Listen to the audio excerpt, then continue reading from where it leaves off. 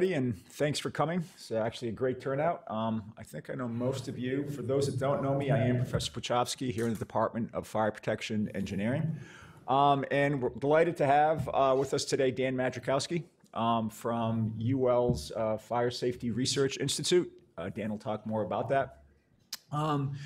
Topic of lithium-ion batteries becoming, I think, more and more relevant in terms of fire safety and just our society in general as we see more batteries.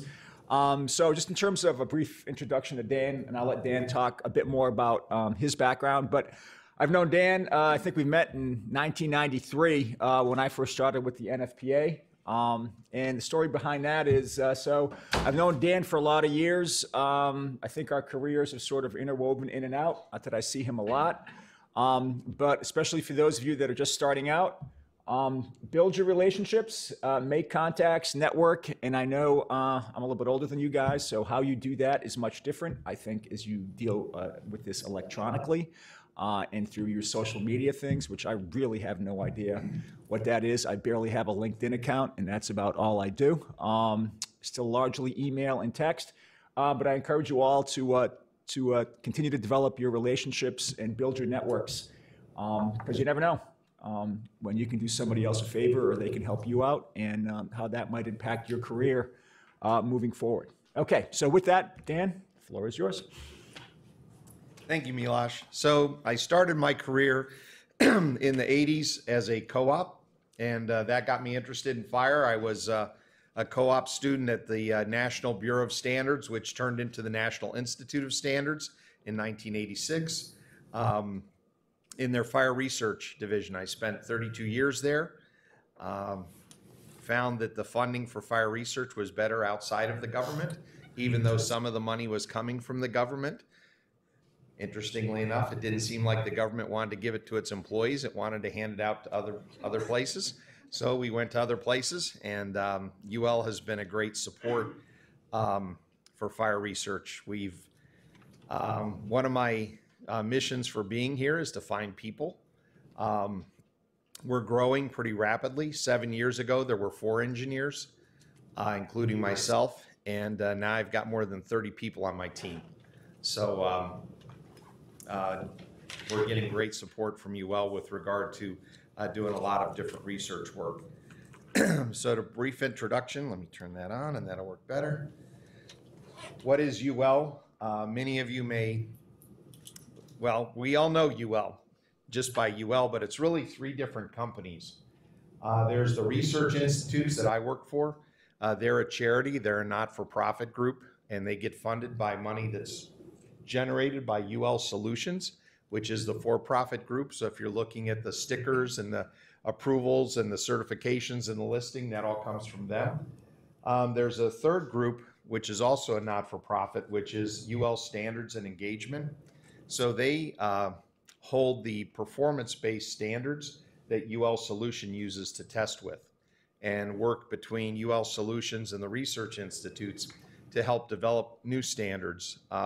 And they're developing a lot of standards for lithium-ion battery-powered devices right now. So our institute started as the Firefighter Safety Research Institute about 10 years ago. And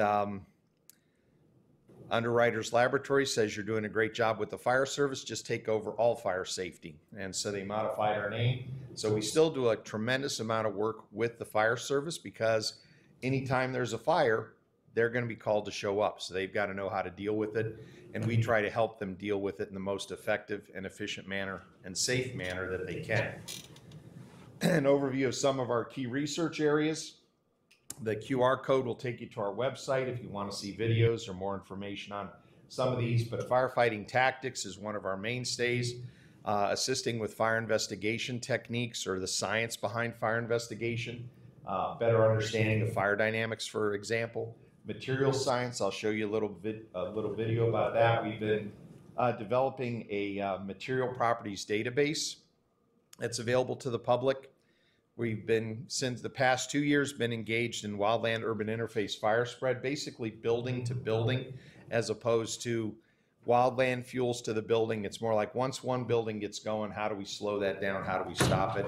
We currently have a team in Maui that is doing an investigation requested by the state on the timeline of that incident and how things unfolded in that incident. Fire-related chemical exposures. This is both for civilians as well as firefighters. What are people getting exposed to when there's a fire, when there's a wildland-urban interface fire, and people are getting exposed to the smoke for weeks on end? What does that mean for their long-term health? For firefighters, if they get exposed to components we're going to measure, working with WPI here in just a couple of weeks, working with the Boston Fire Department, if fire service gets exposed to the combustion products and effluents from EV fire, what are they being exposed to? Are they being exposed to vaporized metals, HF? What kind of chemicals are they coming in contact with? How do they need to be protected? Or if they're appropriately protected, what do they need in order to decontaminate their gear? And of course, this leads us to the mitigation of battery fire hazards. So one of the tenets of the research work that we've been doing for the fire service for the past 15 or 20 years is that today's fire environment has changed. And this has been going on for more than 50 years, well before all of you were born. There was a day, the late 1950s, some of the 60s, maybe a little bit of the 70s, where houses were made with solid pieces of wood, and the furniture in the houses were made of natural materials, typically cotton. Cotton doesn't hold its shape very well, so the cushions had steel springs in them, had a solid wood frame, and honestly, they didn't burn all that well. They smoldered, they made toxic gas, they were still harmful. They could still generate a flashover, but not like what we see today. Where we live today, if you go back to your apartment, your home, you'll find evidence of foam plastics everywhere, under the carpet, in your mattress, in your sofas. And foam plastics are great. They're hypoallergenic in many cases. They hold their shape, so you don't need the steel springs anymore. The challenge is once they get lit on fire, they have about, per mass, based on the heat of combustion, they've got 1.5 to 2 times the amount of energy that they can give off when they burn compared to the cotton. And they'll give off that energy, given the kind of polymer that they're built with. They unzip very quickly. When exposed to heat, they'll give off that energy very quick. Also, they need more than 21% oxygen to burn efficiently. So anytime you light a piece of polyurethane foam, even a small piece with a match, immediately you'll see black soot coming off, an indication of inefficient combustion, right? Because it would like maybe 30% oxygen to burn clean. So you're going to have this inefficient toxic gas coming out. It's a nasty deal. We changed how we want our houses to be, and so we're using engineered lumber to achieve what we want in our house, an open plan design. So we're now, instead of 12 to 14 feet between load-bearing walls, now we can be 40 feet between load-bearing walls, or more if we have the truss to support it. This changes how the fire can spread. There's less compartmentation, things like that. Also, there's more air stored in the closed house that's now pretty weather-tight to let the fire get bigger just based on the air that's in the house. So I'll show you an example here where we went out and bought furnishings on the natural side that were made of cotton. We have a hardwood floor in that room. We have a wool carpet in that room. The curtains and the blanket that you see burning are also made of cotton. On the synthetic side, we have a polyester blanket, polyester curtains. We have a foam that has polyurethane foam seat cushions, polyester batting in the back cushions, and polyester microfiber on the cover, polyolefin materials in the carpeting. And you'll notice there's a big difference in the fire development, the amount of smoke that's generated, and we'll see the time for that smoke to ignite and generate a flashover condition. So the big difference here is that the synthetic materials have a higher heat of combustion, or a higher energy density, right? More energy available to be released during a fire per pound than we have on the natural side. So what that did was basically make fire growth faster, right? So we went from conditions where when the fire department would respond to grandma's house, the fire may not have been as developed by the time they got there, or if it was developed, it wasn't as responsive to additional air. Once we get a ventilation limited fire with the synthetic fuels, there's a tremendous amount of unburned fuel in that house. And so if vents are made in an uncoordinated manner, letting more air in, it needs more air to burn, and the fire will get worse before it gets better. And in many cases, that kind of uncoordinated fire attack has resulted in the loss of life of firefighters. So you could see that the older fire, the natural furnishings, if you will, they were more forgiving in a way. It took longer for the fire to develop. They weren't as responsive to additional air. They would respond, but it might take minutes instead of potentially seconds. So what does that have to do with lithium-ion batteries? Well, in an event, we're effectively seeing another case where now with lithium-ion batteries, we're bringing something into our homes that has a higher energy density, right? The amount of energy per pound in a lithium-ion battery is much higher, trying to sort of make it equal, than polyurethane foam, for example, right? Clearly, why are we going to lithium-ion batteries? Because the energy density per pound compared to a lead-acid battery or a NiCad battery is much higher. So think about, you can do an exercise, you guys are students, right? Think about how many lithium-ion battery-powered devices you have. You got your phone, laptop. Anybody got a scooter at home? No scooters? Anybody ride a rented scooter? Anybody got an EV? Power tools? Things like that. I mean, most folks, when they start, as they're in life and they have a house and they look at all the things they have, they typically have like 30 different devices that have lithium-ion batteries in them right now. And if everybody's using them every day, we know what are the 3 leading causes of fire? What are they teaching you here at WPI? Who knows? Men, women, and children are the 3 leading causes of fire. So basically, if you have stuff out there being used, people are going to abuse it. It's going to get misused. It's going to get damaged. And despite as good a job as the engineers might do to try to foresee that and try to protect against that, we've had situations, again, you're a little too young, but about 10 years ago, if you're boarding a plane, there were certain phones that they would make an announcement, you cannot bring your phone on the plane because they had a record of bursting into flames due to poor battery control. For a while there were laptops that were a few of them bursting into flame. Again, battery management systems, engineers have overcome those. I would think the frequency of those has gone down. But now we're in this area where things like scooters that are not being tested by anyone and are just being imported are having some challenges. Some of them may be with the original design, which we'll talk about, and some of them may be due to people modifying them or just how they're being used or perhaps abused. Where do we find lithium-ion battery fires? Well, we can find them anywhere. So this May, in Illinois, it was springtime. They had just plowed the fields and they had a windy day. And the dirt from the fields went over I-55 and created enough visibility problem that there was a multi-vehicle pileup. 70 vehicles were involved. 6 people died. And 2 vehicles in that out of the 70 burned. One was a fuel tanker and one was a tractor trailer that was loaded with batteries, lithium-ion batteries for power tools. So we're seeing them everywhere. So lithium-ion batteries are very similar to other batteries in that there's a cathode and an anode. They have an electrolyte and they have to have some kind of separation, basically to allow that electrolyte or to allow the charge to move back and forth between the cathode and the anode, but still prevent a short circuit. Well, what's different with the lithium-ion batteries? Well, the cathode is flammable. The separator is typically a type of plastic that can also burn, and the electrolyte can burn as well.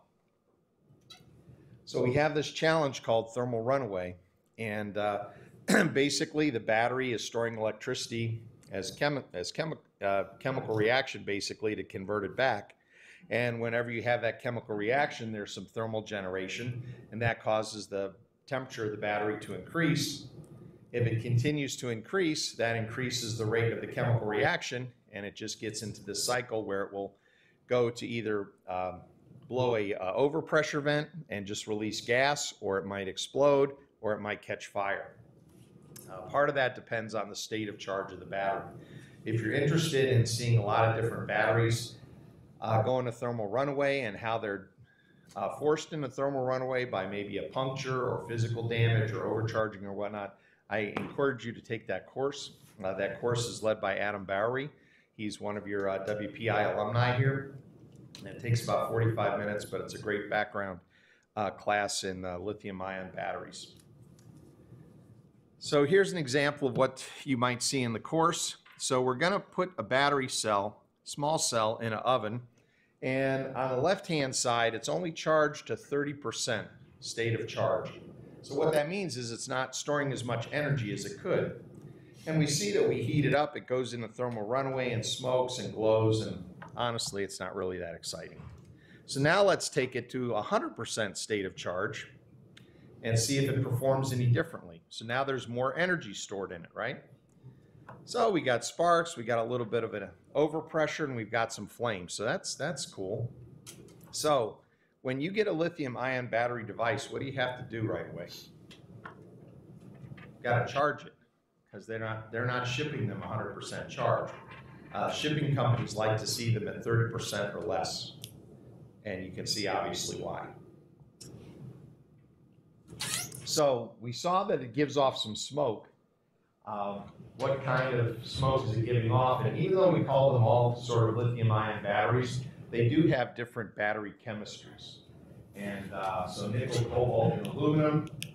Here on the left, you see that we get about 30% hydrogen coming off. We have about 15% unburned hydrocarbons that can be coming off. 26, 27% of CO, and the remainder carbon dioxide, CO2. Now, if we go to the lithium iron phosphate type battery, notice that now we have almost 50% of the gas coming out of that battery is hydrogen. And you've probably seen on YouTube somewhere the Hindenburg, right? Landing, blowing up, full of hydrogen, a hydrogen blimp. Milosh, I'm getting stares. Nobody remembers the Hindenburg. What's the Hindenburg then? Yeah. Just Google it. You'll see a neat video. Hydrocarbons, again, about 20%, less amount of CO, and a lesser amount of CO2. So again, these chemistries continue to change, both in the technologies we're seeing in our phones as well as what we're seeing in EVs. And again, I guess the goal right now is to try to get to a solid state lithium-ion battery, maybe in 5 to 10 years, that would reduce some of this fire potential. So another thing that we see going on, and I saw a great place for one of these just across the street from our hotel here, a couple blocks over next to the power grid, are these battery energy storage systems. And what utilities are using them for is whether they have solar power that they're collecting, or if they're just banking power that they're generating. For low periods, they store it in lithium-ion batteries, and then they can use it later when there's a high demand. So again, the full technical report is, you can get a link to it there. I'm going to go through this kind of quick. These energy storage systems, they basically look like C-tainers with a lot of HVAC on them. They're filled with batteries. So you can see there are racks and racks of battery modules. There are 14 modules vertically per rack. And there's 28 lithium-ion pouch cells per module.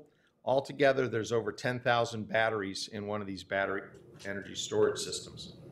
They've got 8 HVAC units, and they're trying to keep the temperature in there at about 75 degrees.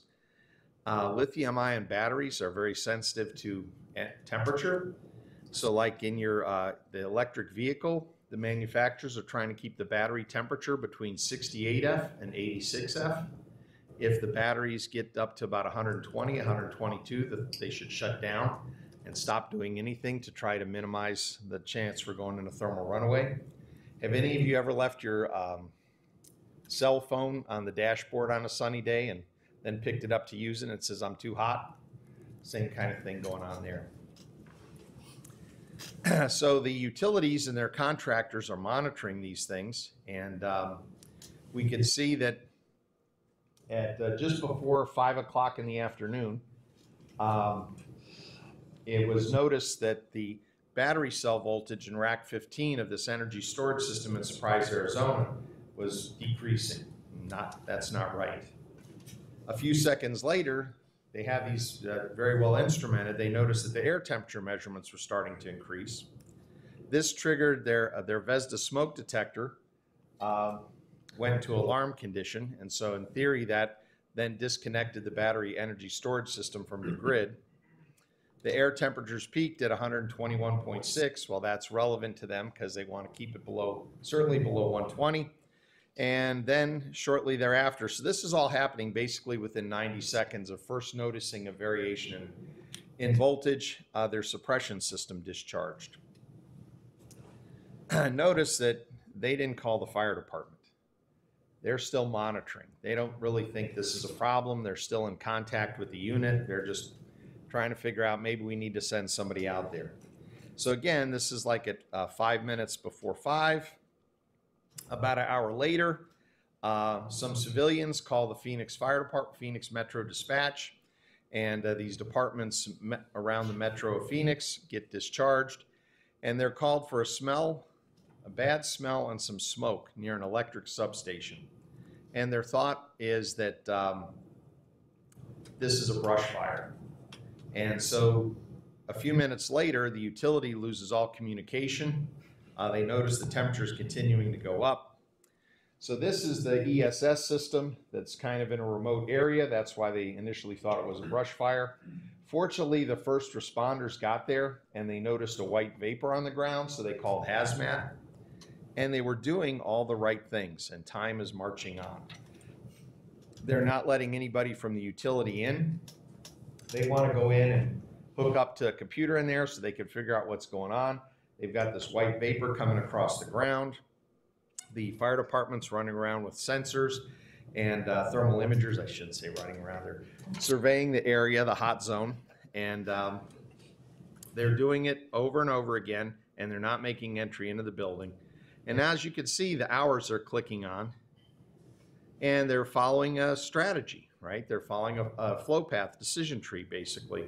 Do we still have bad things going on in the hot zone? Do we see evidence of heat generation in the structure, or are we measuring gases that are coming out of the structure? If not, then do we declare the hot zone safe, and now maybe we can make entry and check for fire? So the visible gas and vapor mixture was no longer being produced. The hazmat team pulled a hose line, and they're getting ready to open the door. And you see here that, remember, this started around 5 o'clock. And so we're several hours into this event. They open the door, and they have a 6 gas meter, and they're monitoring it. It overranges, so they're not making entry. They reset it. They monitor again. They reset it about the 3rd time, and before they got another reading, they had an explosion. And 2 of the firefighters were blown through that chain link fence and ended up 75 feet away from the structure on fire. So a lot of energy coming out of that explosion. So as a result of that, there's been a number of NFPA code changes for signage on these buildings and different kinds of fire control systems and monitoring systems and things like that on the building. And this is what's going on next. So we're worried about the fire service interaction. There's a fundamental hazard that comes out of lithium-ion batteries when they go into thermal runaway. Regardless of where the batteries are being installed, that could be in a micromobility device, that could be an electric vehicle. There's a transition towards energy storage systems. There's a lot of benefits to them.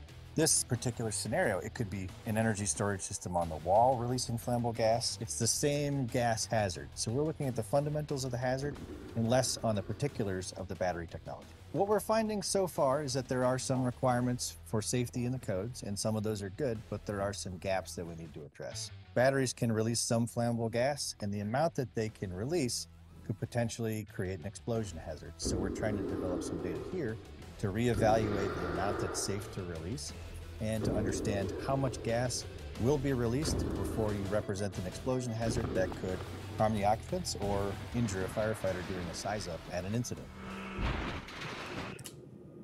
So these experiments were run a year ago in September. And we thought we were kind of ahead of the curve. We were working with the IFF, we're working with the Department of Energy, and trying to understand the hazard here and provide some guidelines to the fire service. Well, basically, before we can get the report out, we had a real incident in Colorado. In this particular case, it wasn't a battery energy storage system on the wall. It was a hybrid vehicle that was in the garage. The residents reported that they had smoke in the garage, maybe a fire in the garage. The firefighters made entry through the house. I guess it wasn't clearly communicated it was a garage initially. They referred to being downstairs. But basically, this garage, you had to go down like 3 or 4 stairs to get into it. So they took the line in the front door, they brought it around to the garage, and what they saw was a Jeep there full of smoke, and it had a glow in the back seat. And so they opened the door. And when they opened the door, it resulted in an explosion that blew the door off and narrowly missed this firefighter here. He ducked his head very quickly and just got his helmet knocked off. So I'll show you a video in real time comparing one of our tests to this incident.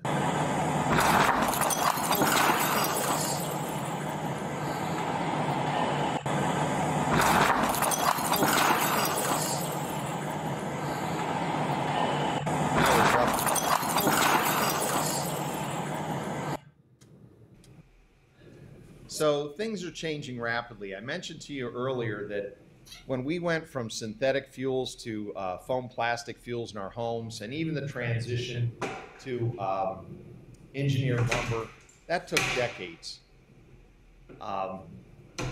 With micromobility devices, our first experience was with hoverboards, and in 2012, we didn't have any in the United States unless somebody made one in their garage.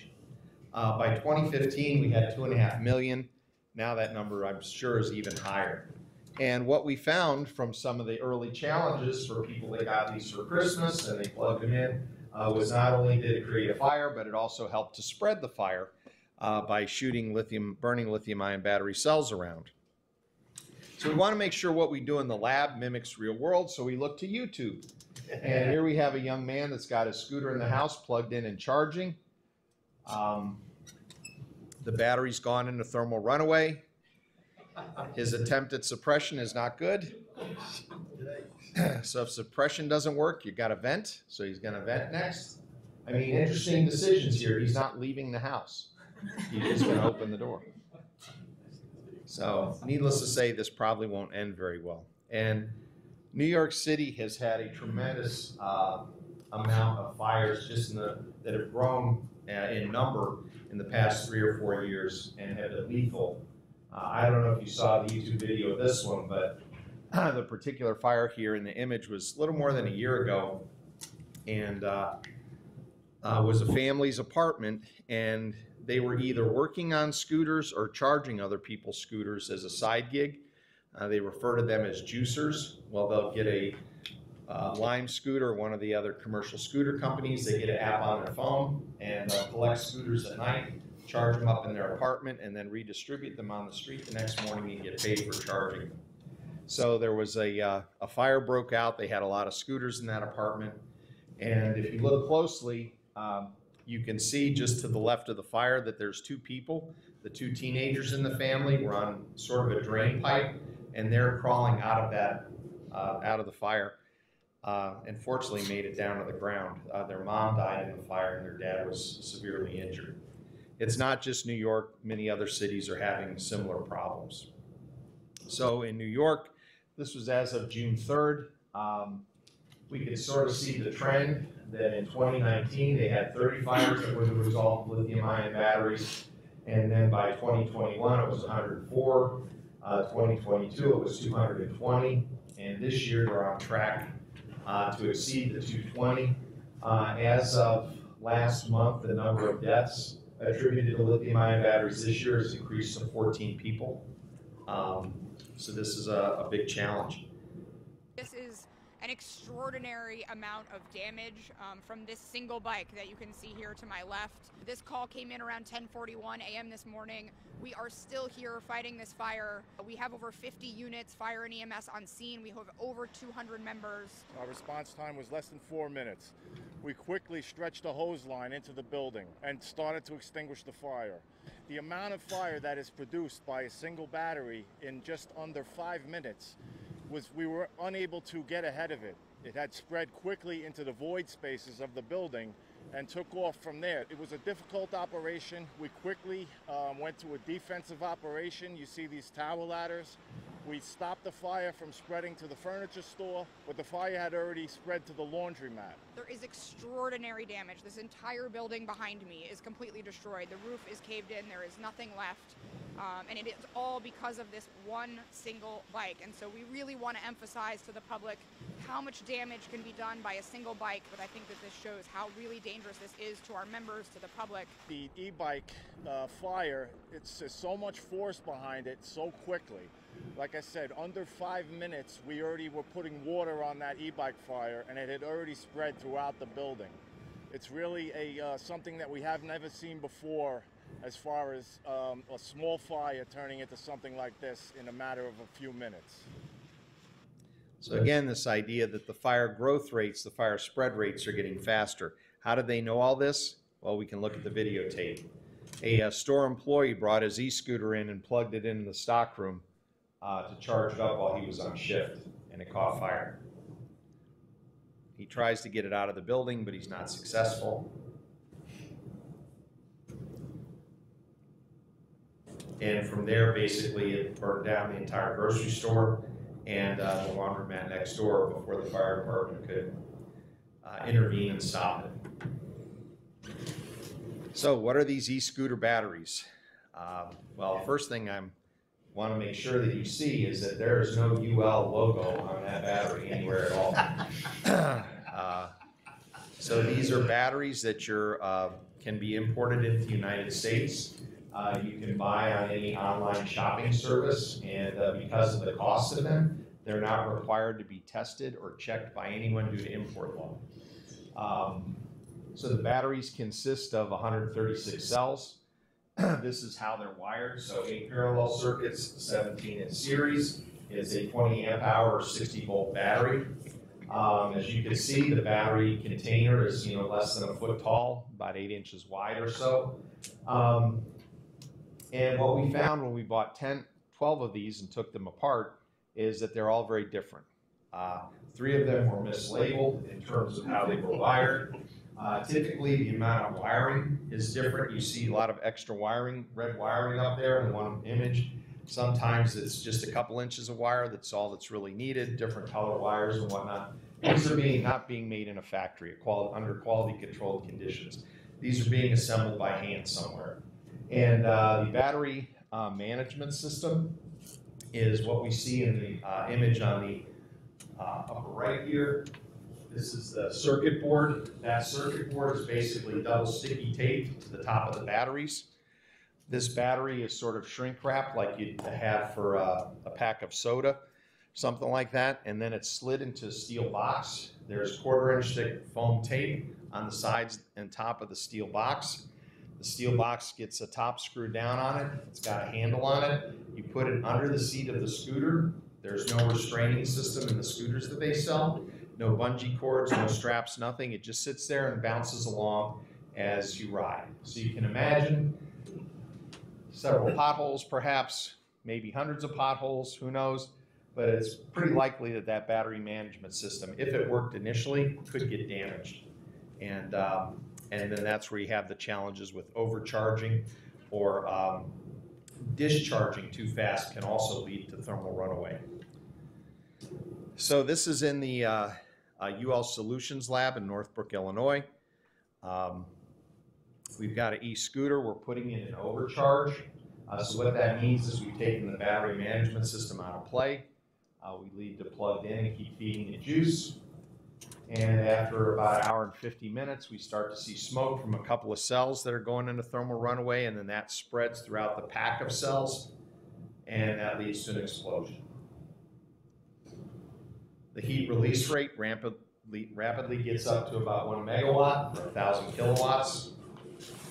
So in that particular case, all the batteries that were in that container, for the most part, they've given up their energy now. And so that's why we have a decrease in heat release rate. And basically what we're seeing now is the plastic, foam plastic on the seat, PVC, ABS plastic that make up the bike and the fairings that's burning. And interestingly enough, we'll see that the fire is going to have a second growth as more and more of the surface of those plastics get involved in the fire. And it will actually go back up, spoiler alert, above a megawatt.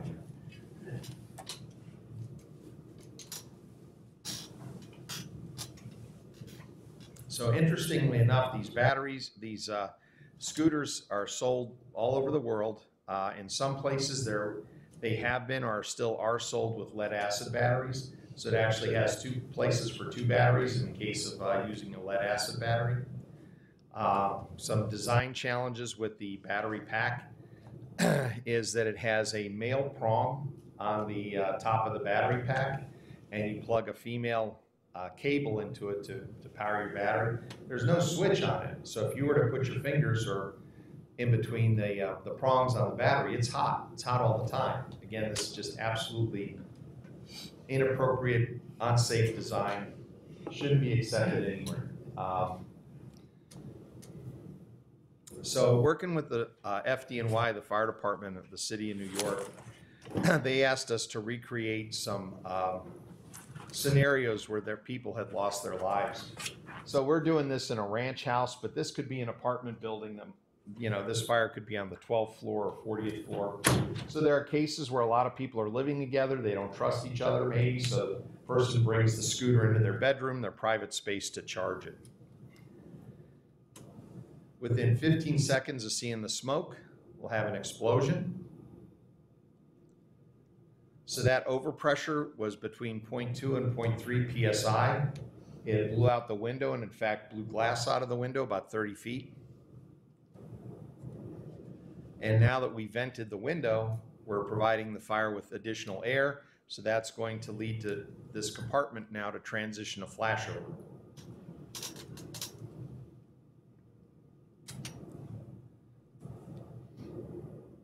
So basically in less than a minute after the first smoke was visible from that e-scooter, we flashed over that room. So there's the room. This is a test facility that we use in near Philadelphia, Pennsylvania. We've got some bench scale apparatus there, as well as these full-scale buildings that we burn in. These buildings are as realistic as we can get them. They have HVAC systems in them. They're insulated. We're using real glass windows, things like that, to try to replicate a true house fire as opposed to just a test prop in a lab. And you can see that when the firefighters went in, we had smoke pushing out of the air returns due to, again, that overpressure. The other thing we're doing is post-fire. We're collecting gas and particulate data, again, to see what fire investigators might be exposed to or firefighters might be exposed to during mop-up. That's the battery box. So you can see the top of the battery box flipped off and made a space for some of the battery cells to be ejected.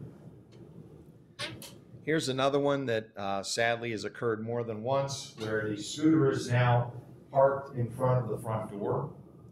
And again, if this is in your apartment and it's off the ground, this is your only way out of that apartment, unless you're good and can get on a drain pipe. So again, keep an eye on the thermal imaging view. If you had a thermal imager, you certainly can see that the scooter's heating up. If you don't, there's really no clue until the smoke starts pouring out, and then odor and other things, you know, might grab your attention. But between the time that happens and when there's a violent event here, it's pretty quick. The hallway view, basically there are cameras that are down here looking toward the living room, looking toward the fire room. So we're trying to see how rapidly folks that might be isolated in the bedrooms would get cut off and lose their ability to escape safely.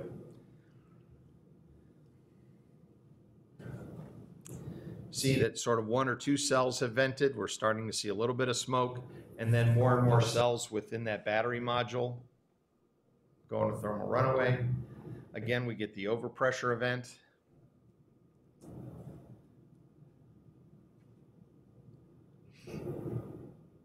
In this particular case, the bedroom on this end had the door open, and it blew out that window as well as the windows in the living room.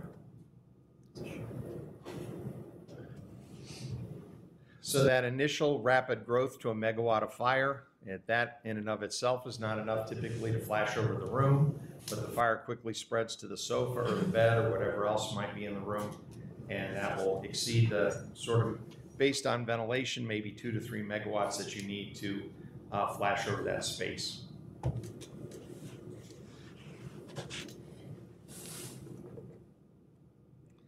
So again, just some of the force that we're seeing in terms of things that were pushed out and removed from the wall. This had this double door, wood door, was in the kitchen in place of a slider, and we had a 2x4 and steel braces behind it. It bent the steel braces and pulled some of the screws out of the hinge.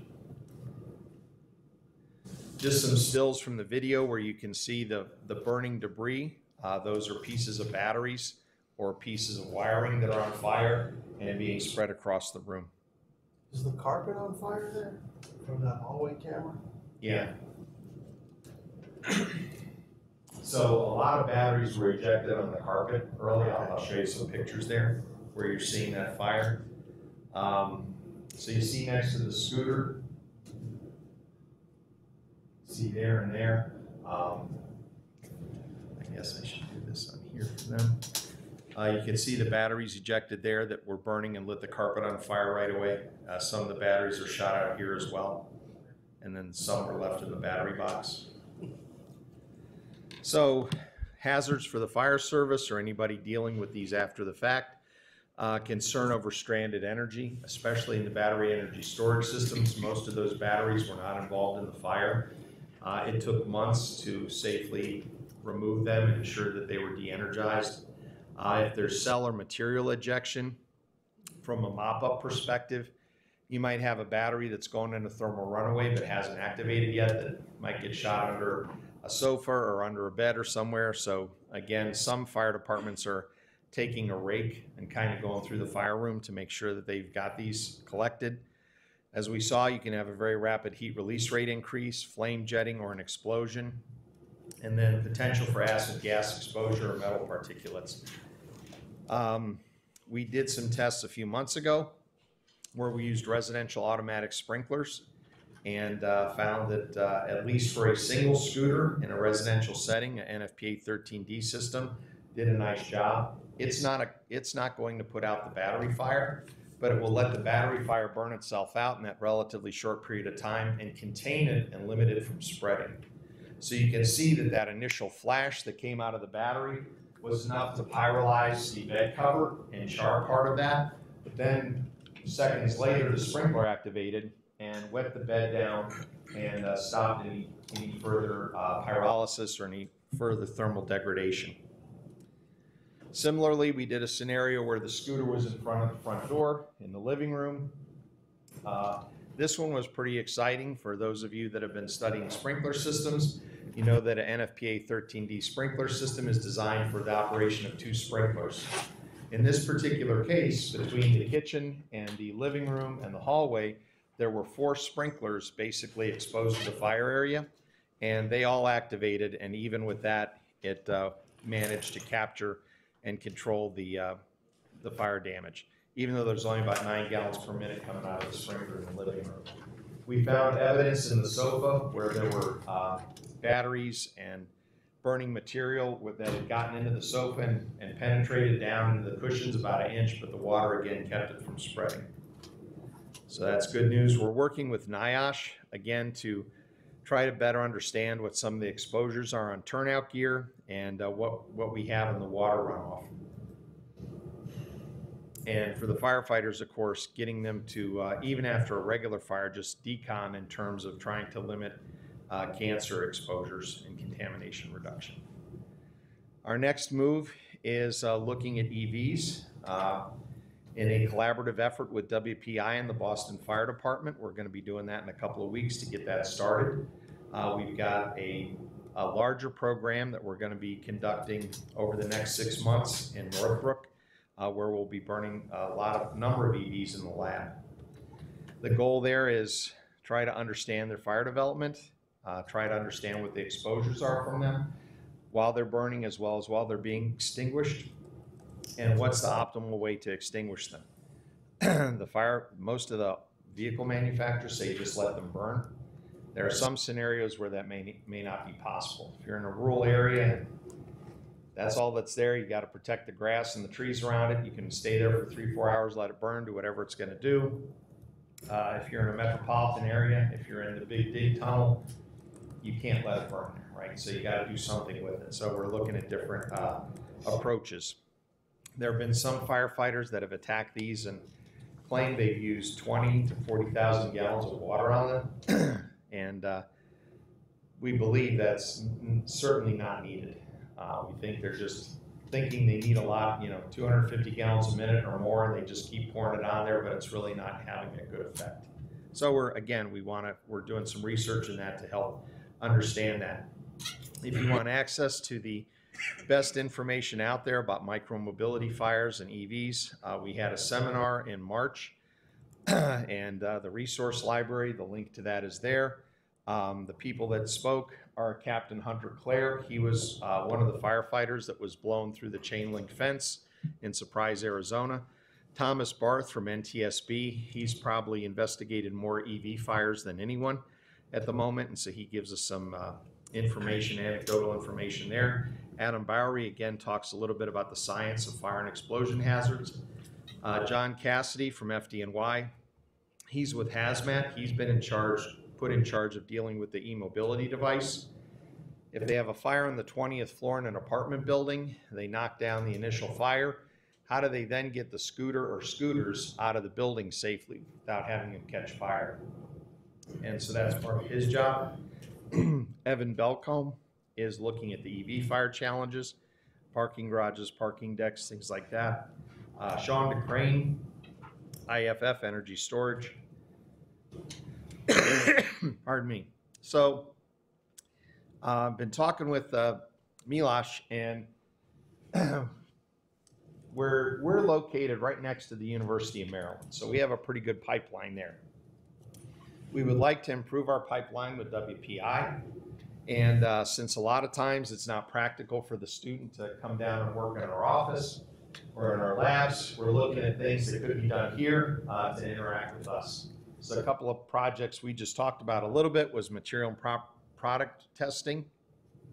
We have a material products database. Some of it might be do some of the testing up here as a third-party comparison to see how well it compares.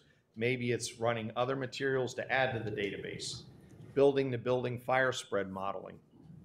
We're doing some experiments on the impact of HVAC systems on smoke spread and fire development, which could benefit from some modeling. The electrical vehicle fires, and of course modeling incidents. What am I talking about when I'm saying modeling incidents? Well, we just don't know everything. And evidence of that is an experiment that we ran. This was a strip mall that we were conducting some firefighting tactics experiments in. And we've got a fuel load in there of cardboard boxes filled with plastic cups, basically the Group A commodity.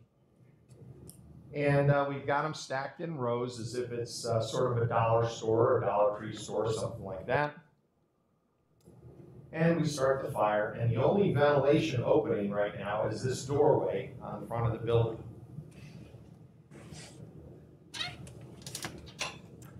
So our thought was the fire's going to grow.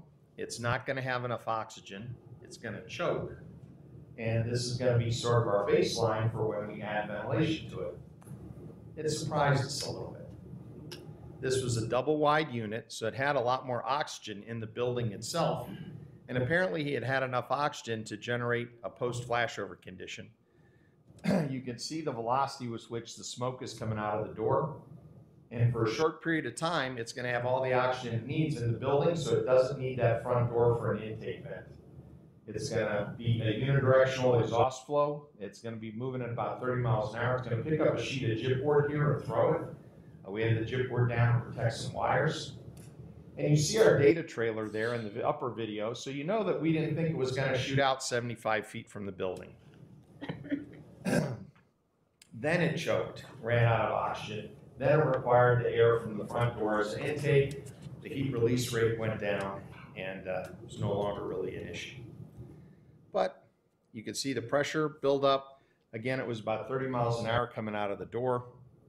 So these are things that we're running the experiments for a completely different reason, and something else happens.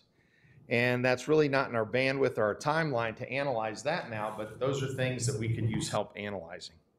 Our materials properties database, if you haven't seen it, the web page, the start of it was funded through NIJ resources, and this kind of walks you through.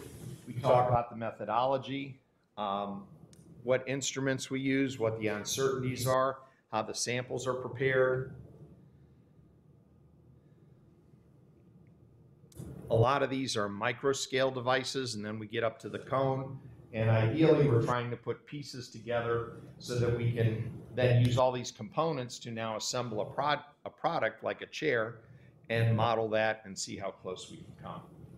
And then we'll run the chair full scale as well. And so all that data is in there. Again, this stuff's available free to you if you want to use it. So I encourage you to take a look.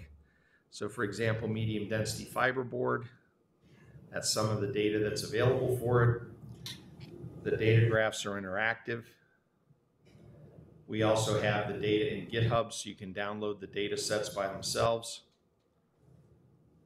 Craig Weinshank and Mark McKinnon spent a significant amount of time making sure this would work and be user-friendly. We also, for most of our projects that we do, we have a tech panel of users and stakeholders that we use for advice to make sure that we're getting information that people want. We also have about 30 courses on our Fire Safety Academy. Again, they're kind of oriented toward fire service and fire investigators, but you might find some interesting things there if you want to. And again, they're free 24/7. And that's what I got for you today. So I know I ran maybe a little bit long. We got a couple minutes for questions. Any questions for Dan? So we're hoping that some of you or some of your friends take me locked up on this these projects next spring. Yeah. That's what we can do. All right. So no questions? Chris? Of course I have questions. Sure. I figured somebody would. Dan, thank you very much for that presentation. On the 13D sprinkler system in the house, how was the temperature control for evacuation purposes? So we're still we've been doing a lot more chemistry than we've done in the past with regard to looking for instead of just oxygen levels and CO and CO2. So the chemistry data takes a little longer time to turn around. So we're still looking at the tenability. That said, now we've had 2 instances where this has happened in real life. One in New Zealand, and I'm trying to remember where the other one was. In both cases, the people that were in the room with the scooter that exploded survived. The sprinkler activated. They're both, treated for smoke inhalation. In the one case, the guy had some burn injuries as well. So, again, what does intimate with the fire mean? But it looks like it's certainly better. We could say that definitively, and then how much better, how survivable is something that we're still kind of working on. So we didn't get any kind of like odd interaction, water and chemistry interaction that we didn't expect, dissociation or something? It seems that as soon as we have the water on it, the HF threats and things like that seem to go away pretty quickly. Thank you. Yes, sir. Thank you for the presentation. So you are like building a material database for like different materials, like in terms of like lithium-ion batteries. Like if you are trying to like burn a lithium-ion battery in a cone, I don't know how that will scale up to like the scooters that you're Yeah, building? that's a very good question. So some people in the literature have burned individual cells in the cone. We're doing some work with looking at the different separator materials as well as lithium-ion battery packing materials to get some ideas how they might be used to kind of limit thermal runaway. So that'll be getting added to the database later this year. We're doing that work with another part of our organization that focuses on the battery safety. So we focus mostly on, all right, it's built, it's out in the world, what do we do with this one as opposed to like the individual battery chemistry and things like that, but we do help our partners with that. So yeah, that's, we're trying to understand that. How does it scale up? Yes. How are you measuring, are you measuring, it sounds like you're measuring HF for like the different battery fires. How are you actually getting those measurements? Is it like a absorber or like are you sampling? Or? So we're basically doing time average sampling at the moment, and we've got some stuff in the works that has worked well with HCN, with heated lines and drawing it in. We have a young lady on our staff right now that is our laser jockey, if you will. And so she's been Shruti Ganekar, Dr. Shruti Ganekar, and she's been developed. She initially was using the lasers to measure water vapor in fires because there was a misunderstanding that fires are a dry environment when we all know based on the chemistry, well, in some parts of the world, right? Yeah. Not necessarily with fire scientists. And so there's a concern from the firefighters about putting water on the fire while victims might still be in there. So there's no off-the-shelf way to measure water vapor when we're dealing with fire conditions and fire temperatures. So she developed a laser system to do that so we could demonstrate how much water vapor is in the air before any water is flown from the hoses at all. And like, don't worry about that. Take the heat off the people that might be there and stop the generation of the hazardous gases. So she's now extended that practice to HCN, and we're working on going further. We have a FTIR that we're getting to try to use that to look for some of these gases as well. I know there's been research in measuring using the FTIR with the heated line for HCl. And just the issue is that if there's PTFE tubing, it's going to absorb onto it for the Yeah. There's a lot of challenge. I mean, part of the engineering and part of the research in many cases is just developing the measurement technology needed to get a grasp on this, not just collecting the data itself. So we do have a lot of challenges, which is why our staff needs to grow.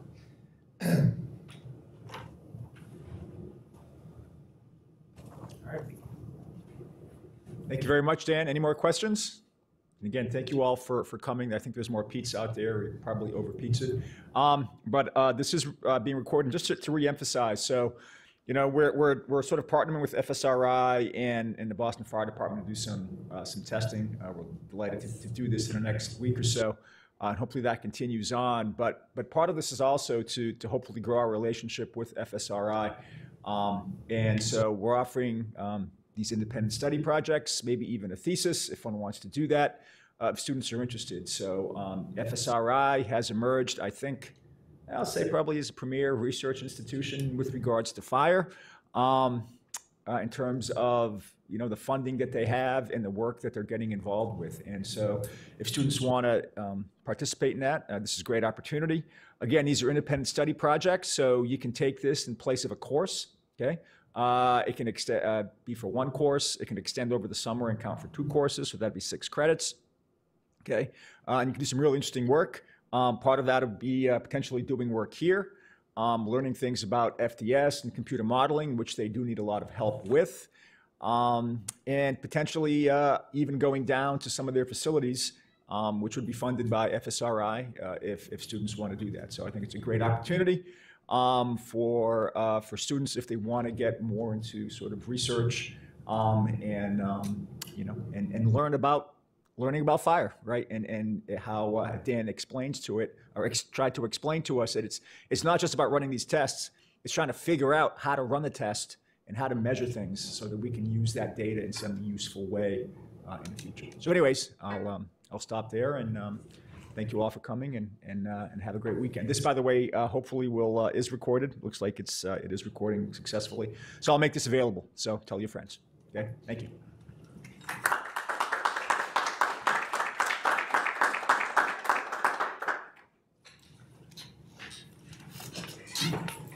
You guys can ask questions now, 'cause